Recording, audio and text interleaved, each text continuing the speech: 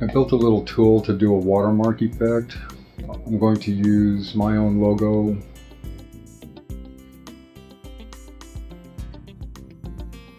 I have a video logo that works like that, but I took a still from the end of it.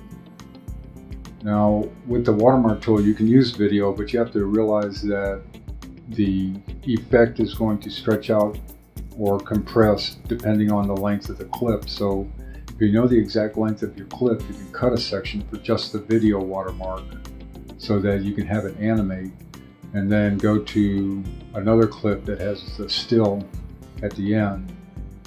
And you can figure out how much time you need for the video part of the animation by clicking on your clip and double clicking on the time panel, and it'll tell you exactly how long it is. This is exactly 5 seconds. This clip here is 7 seconds and 21 frames, etc. But I'm just going to show the features of this effect using the still. So I'm going to add the watermark to the clip, and I'm going to click on the drop zone. Then I'm going to click on the clip that I want to use. In this instance, it's just going to be the still, and then I'm going to hit apply clip.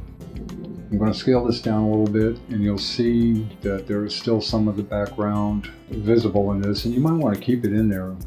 Depending on the kind of video you have, you might want to have a darker background supporting the look of the watermark, but I don't. So I'm going to come down here. There's a built-in luma keyer, and I'm going to roll it off until the video on the back is clear. And all the tools you need to deal with the luma key are in here. And if you have a logo on a white background, you can hit the invert button and work with it from there. And I can show you that real quick in a minute. So starting from the top, I don't recommend messing around with how the drop zone fits, but you can play with it. You can change the blend mode. All the modes are in here. You can desaturate this.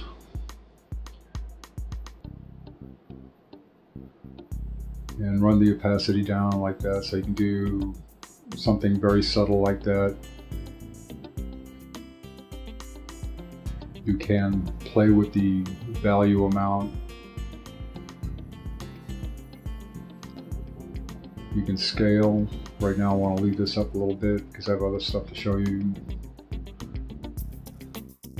You can position on the screen wherever you want this to go.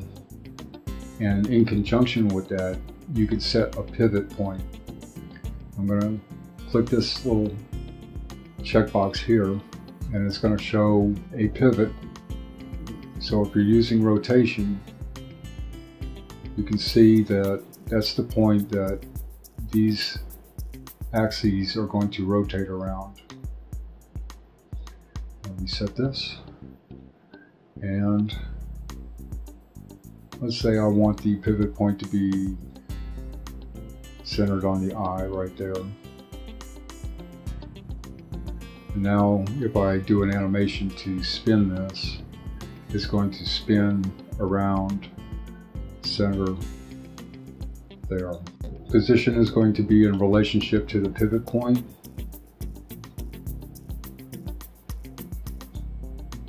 Now I'll scale this down and position it.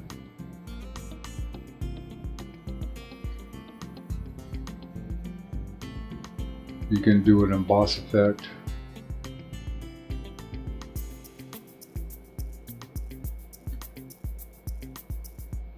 And you can get pretty extreme with that. But you can get a nice glassy look with that. And then there's a drop shadow.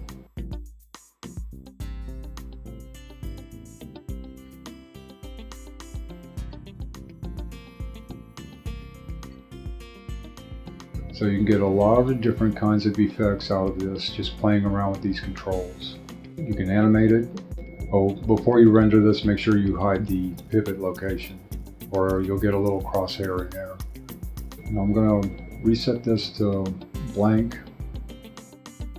Try this one. This one has a white background. This one's going to be a little bit challenging.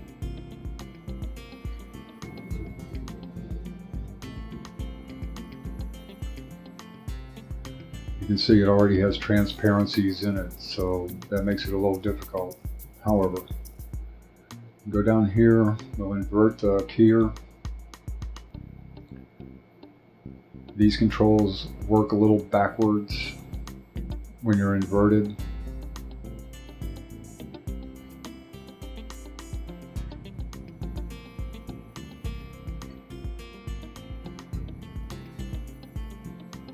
You have levels controls here.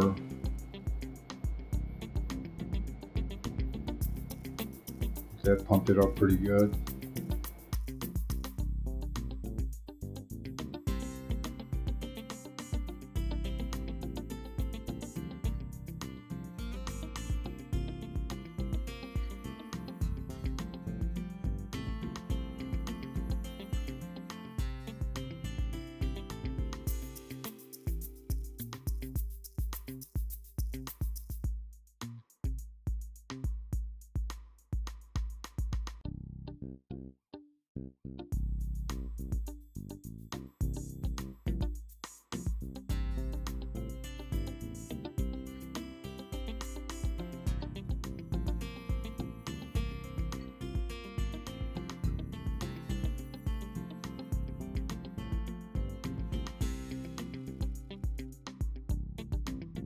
Embossing really helps out. So there it is.